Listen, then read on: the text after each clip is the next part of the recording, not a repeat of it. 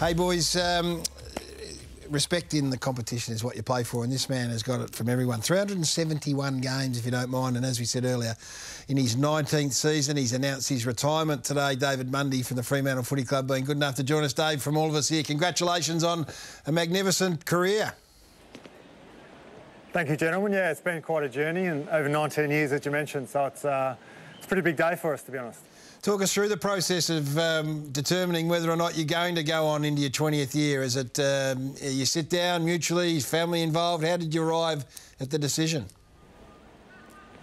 Yeah, it's kind of something, I guess, that I've been thinking about seriously for a number of years now, to be honest. Been on one-year contracts for quite a long time, and in a rebuilding club, you're never sure when that might end. But I guess the real catalyst for this year's decision came just before Christmas. I destroyed my ankle in our last hit out before Christmas, and I can remember thinking at the time, if I'd really hurt myself, I'm a 36-year-old man going to miss maybe a large portion of the season, and that's pretty much it. So turned out it wasn't too bad. I managed to get back for round one this year, but that certainly started the process. And yeah, as has been the case for a number of years now, it's pretty open dialogue between myself and the club, and my family's obviously involved in that as well. So hasn't been the easiest decision to come to, but now that it's here and that I've made it, and that I've spoken to friends and family in the football club, I'm pretty happy and pretty content with the decision.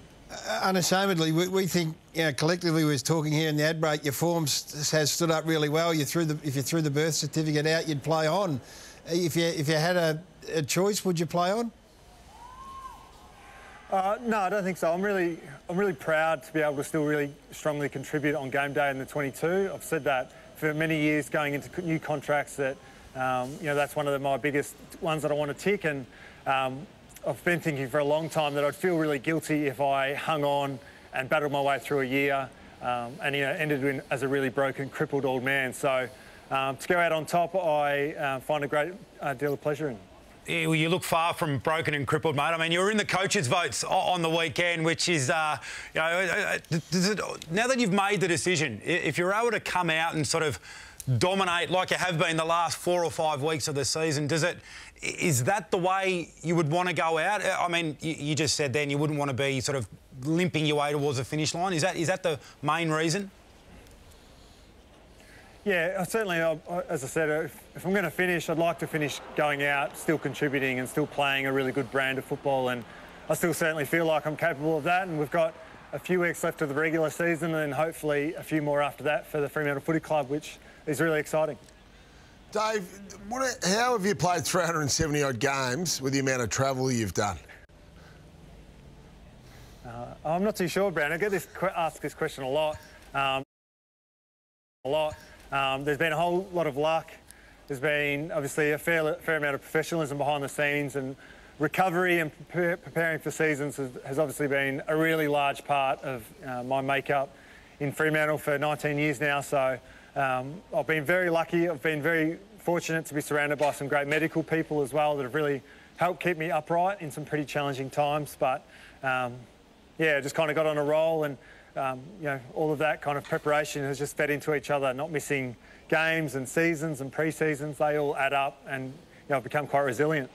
And just on your team, since the Melbourne win really down the MCG several weeks ago now, there's questions being asked about Fremantle's game, especially their ability to move it from end to end. How do you guys think you're going internally? Yeah, certainly. I think those questions are warranted and justified with our performances over the last few weeks in particular. We, like a lot of other teams, are kind of scratching away trying to find our best mix and our best football. We spoke about it this morning. We feel like a large part of that is having a bit more self-belief and self-confidence in ourselves to attack the game and take it on. We feel like we're playing a little bit too safe at the moment and trying to protect the ball a little bit. But this is also a group where we're in a position we haven't been in a little while, where all of a sudden we have something to lose. So I think most of our issues and our problems at the moment are to do with mindset, and I think they're really easily rectified. Now that you've made the decision, Dave, and this is a situation we've all been in, some of us might have been pushed, Gaz, were you? Certainly not. No, right. I was quick. Yeah. Do you feel a little bit different already, knowing that, the next time you play at the MCG, it might be the last time. You're going to do the last thing, a number of times that you've done hundreds of times. Do you feel that emotion already? Yeah, I do, and I've been thinking about, like this week is our last scheduled game in Melbourne with obviously a lot of friends and family coming along, and you're right, you do start thinking about even just the mundane things being the last or one of the last times I get to lift weights in the gym or jump in the ice bars, which aren't that fun. But yeah, those kind of things start playing on your mind a bit and start bobbing up. So I've got some strategies in place already where hopefully by the end of the week I can kind of dial back into what I need to do on game day and put in a good performance. All the crazy stats you will have heard, I would imagine, given your frequent flyer miles, how many times you got on a pool, that sort of stuff. You've played with every single Fremantle player that's played his 200th game. You've been with them. Yeah, and something I'm really proud of, to be honest. I can remember them all. Hopefully we'll have another one with Michael Walters approaching that mark really quickly. But, yeah, all those kind of stats. I've worn every iteration of the Fremantle Football Club jumper now with the 3D anchor on the weekend. There's 32 of those. So, obviously it just speaks to the longevity and the part of Fremantle's history that I've been a part of. Who's the best of them?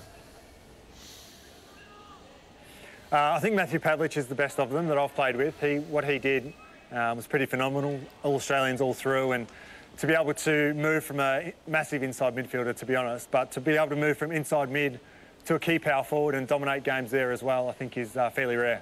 Still unfinished business, obviously, this year, Dave, but when the season's over, all said and done, what does David Mundy do next? You could just go sun yourself on Leighton Beach or stay involved at Clubland? What's next?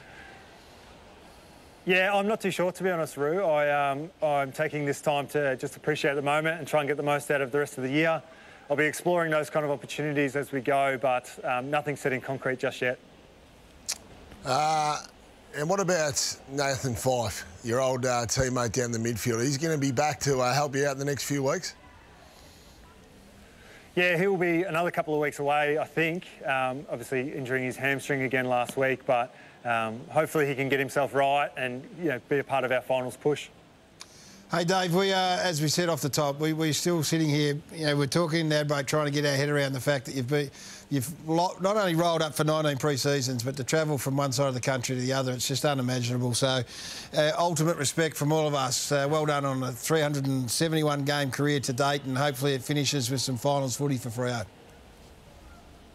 Thank you. Thanks, guys. Thanks for having me. Well done, Dave. Congratulations. Well done, mate. Great job. It is crazy stuff. Yeah. It's amazing. Well, not just the length of the career, but the level of consistency. It was a bit surprising this year, and I understand his reasons this week. I understand his reasons because you want to go out maintaining that really strong level of performance, but he wasn't showing any signs of slowing down. No,